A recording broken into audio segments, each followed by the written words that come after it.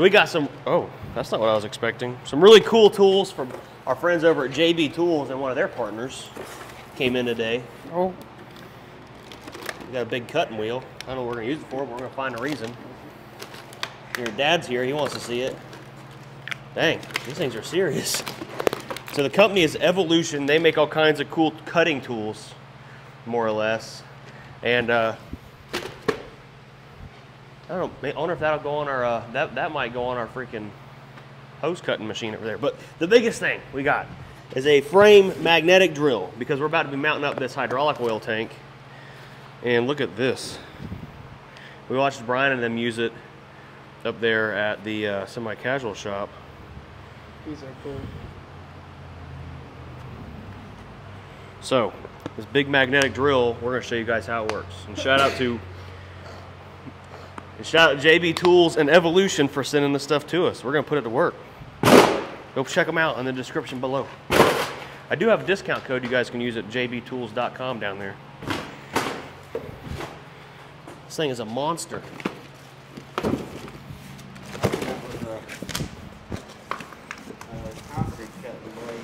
Ooh, check. That thing thick. What in the world? That fan just shocked the crap. It's not even plugged in. Dang. I'm positive.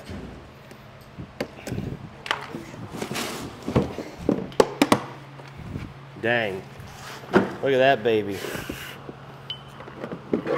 Big old magnetic drill cutter machine.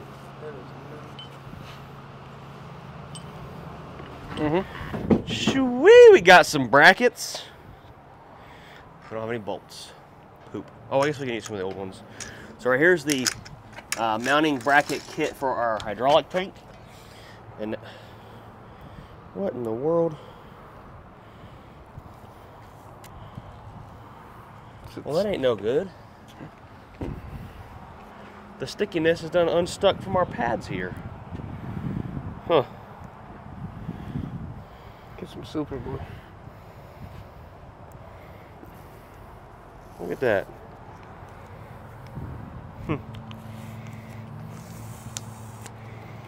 Well, whatever. Oh no. So I guess we can use some of these bolts to remount our hydraulic tank here. So I think, without reading the instructions, this is probably going to go like that. Yeah, it don't go like, it goes like this. So let's get to mounting and figuring out. Right there. Find out what size bolts we're going to use. We'll know what size cutting bit. I think we're going to end up using probably a 5/8, whatever size holes these already are. That's a 5/8 bolt right there. Boom. Bada bing, bada boom. So we got a 5/8 cutting bit for our new frame drill from Evolution. So right there's our frame drill bit that we need. We'll leave it right there. And now these babies are gonna go. Oh, you know what? We might get lucky. We might be able to use some of these factory bolt holes. Shoot! I don't know. It's gonna be close. I think we might get lucky and be able to use some of these factory holes, bolts. It's gonna work out. So we'll have at least one side done, and then we can measure the other side off of that. So that's gonna work out pretty good. There we go, got our mark. Drill is magnetized to it. It's not going nowhere.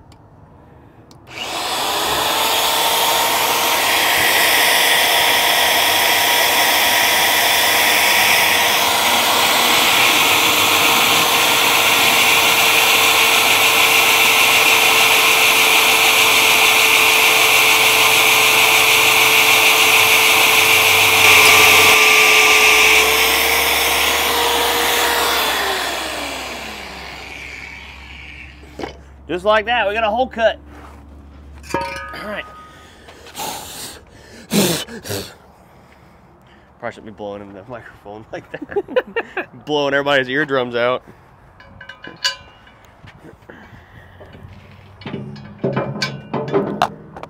Shoo, baby. What do you say? Might know what I'm doing for my first time around. I've never used a mag drill. Man, you know, I've drilled some holes back in the day in old blue collar with a regular old drill, my snap-on drill, probably burn her up. I think I probably did once or twice. And this thing just made it look like nothing. Wow, check that freaking out. You know, I'm starting a new frame drilling business. We're open Monday through Monday, and that's it. Shoot, boy. Oh. What are you doing right now? Measuring things and stuff. So we want these things to be from outside to outside. So we got basically 11 inches to work with right there. So we want them from outside to outside to be just under 11 inches.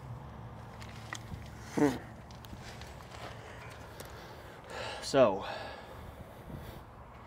we need a couple clamps.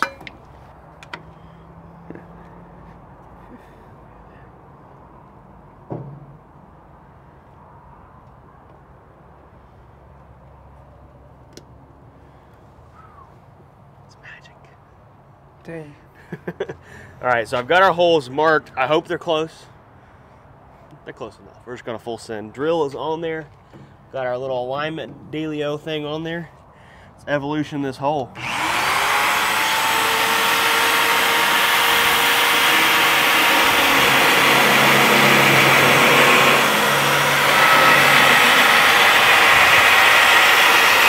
right, cut. There you go. This thing is all on there. It punched through like nothing. It's crazy. Very little force too. Like just boom, right there. Right that dang old there. Oh. Oh. Was it heavy? Abracadabra.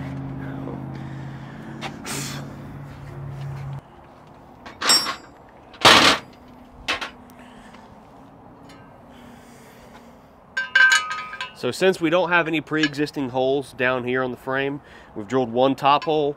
What I'm gonna do next is we're gonna put this on here, mark the hole that we're gonna use in this here bracket, and we'll go from there. I guess we can set the fuel tank up here kind of and make sure we're good. Make sure I didn't mess up on something, because you know with me, I half-arse everything. I don't do nothing right.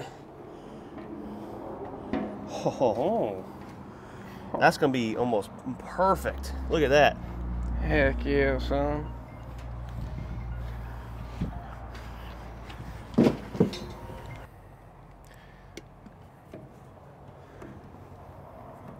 Precision at its finest. Sure. Hole number 2 going in. Send it. Got her close. Once you start, there ain't no stopping.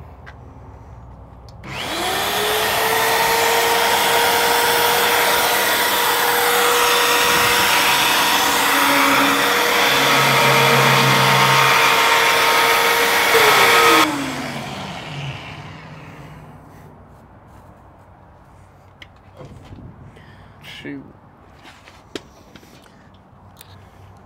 Alright. Makes me so happy. Makes me so happy. I got this. I got it perfect. I'm taking my time, measuring it. Oh, I just saw something. What did you see? That oil thing we removed, if we don't do something with these, I don't know if we got to cap them off or maybe just hook them together. The moment we start this engine up, oil's going to go everywhere. Shoot, anything about You better not forget that. I won't. People say I talk to you real bad. Why? I don't know. People say I just talk down to you. Do I talk down to you? No, man. If anything, you hype me up. Hype me up? Yeah, man.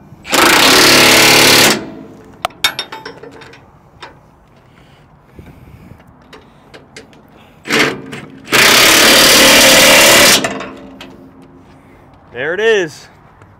Our brackets are on there. They only look a little crooked. It's all right. This rubber It's all right. goes inside here, so we need to find a way to put it on there without it coming off, so we can put the oil tank in there. So Sticky. Super glue. So what? Super glue. Super glue ain't gonna hold rubber, son. We'll go find something. Good. Good. Good. All right, we got our rubber holder upper gibbers on there.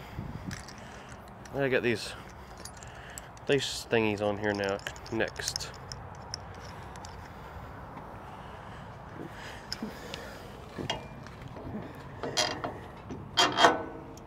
shoot. Bring me the other one, please. The what? The other one, please. I can do that. We can tell everybody. I'm the man, I'm the man, I'm the man.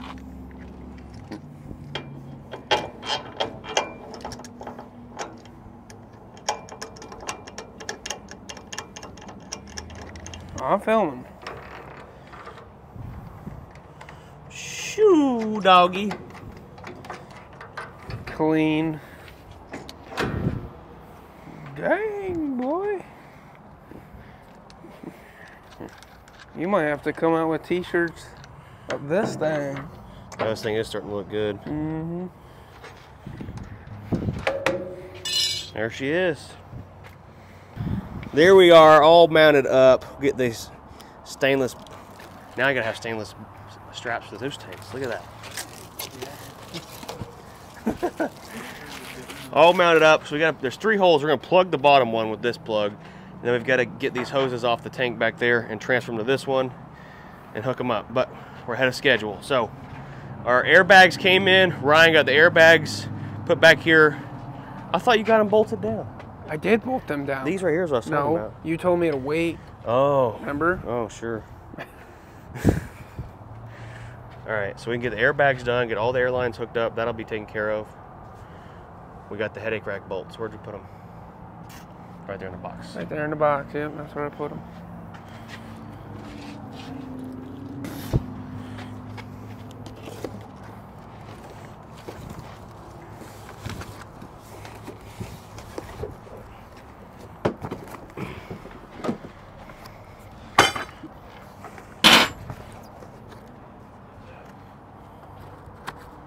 Watching.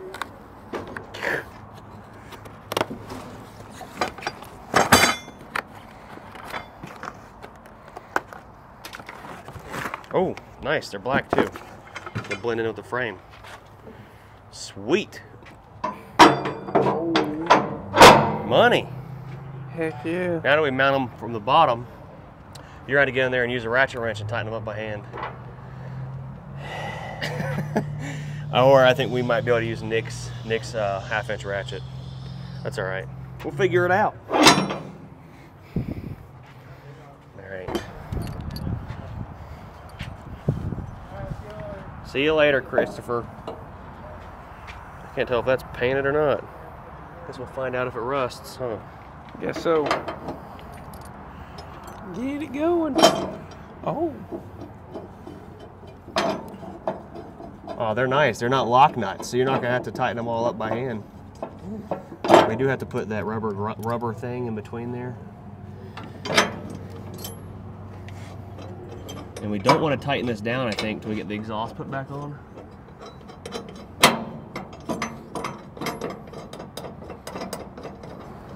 So we had a couple things we had to get done. The sun is super bright, and I remember telling you guys how the fuel return line we've rerouted with some new fuel hose, and we've got our fuel vents all hooked up, ran down to the bottom, fuel gauge hooked up. Now we got to get fuel out of those tanks somehow. We don't have any electric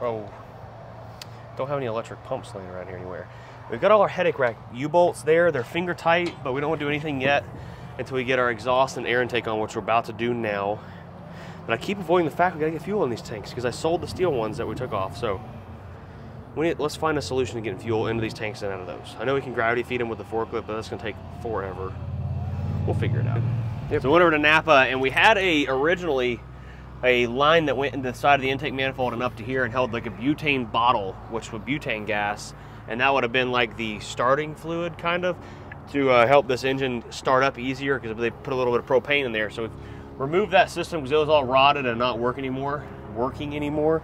And I actually saved the wire that ran to it, which is right here, which instead of the momentary switch, we can put an on and off switch, and maybe we can use this wire for operating some lights on here or something else. So get this thing tightened up into here, and that will be one system deleted off the truck we don't need anymore. And I've still got to do something about those oil lines that went to that oil cooler, which I think right here's one of them.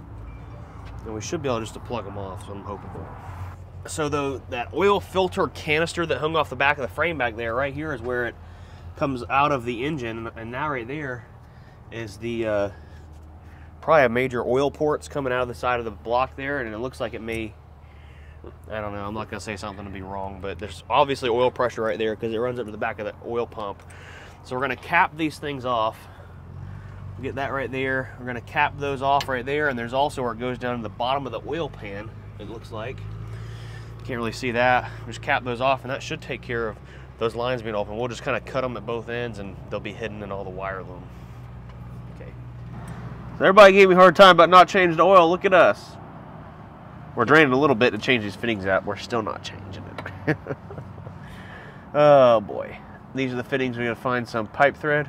I tried getting some caps to go on these, but these are like a SAE-6 weird caterpillar crap. So we're going to pull these out on both this oil pan drain and the other side and put some pipe plugs in there. Stop showing my fat. No. So I went to Napa and got these pipe plugs. Some of you guys are probably wondering what I'm talking about. They had that filter thing that hung off the side. It's kind of what we use some of these bolts for. These hoses right here went to the engine. Someone in the comments said exactly what it was. So we're plugging it off at the engine. I was told that we don't need it. Just use the regular old oil filter. I don't know what it did or what it's for, but it's going away. Yep. So everything engine-wise is pretty much 100% taken care of. We're going to have to top off the oil. We may go ahead and drain it since we leaked a little bit. But I only leaked maybe a couple quarts. Well, maybe a gallon, dang. Might not hurt to go ahead and change the oil. So start at the front to the back. We got new belts on the engine. We put a new fuel return line to the injection pump. We really could turn it up just a little bit more, but I think we're gonna leave it alone. Air intake's all back on there. I checked the air filter, it's in great shape. I do need to go ahead and put that new fuel filter on. It's around here somewhere. Ooh. We gotta put the stacks on, but as far as like changing the things we've changed on the truck, deleting that oil filter thing is done. The new fuel line's done. We got to get fuel out of these tanks still. We should get the stacks put on. It should be pretty much good to go as far as the engine goes, as far as everything we've done. And then we'll start moving our way backwards and buttoning everything up one piece at a time. I did go to Napa, and while I was at Napa, I was thinking, you know, kind of like how we have it on Blue Collar, instead of running a pogo stick or something like that, that will hang these, I forget what they call these things, but this doohickey right here. You know what this is, Ryan? No. So this right here is going to hang from somewhere up on the headache rack. We'll drill a hole and put a U-bolt through it, and it's going to hold our air lines kind of like up in the air. Oh, that's cool. So they'll kind of bounce around back here in the springs. Oh, that's sick. So that'll go there. I've got some new air lines that are all tidied up, and it's air lines, the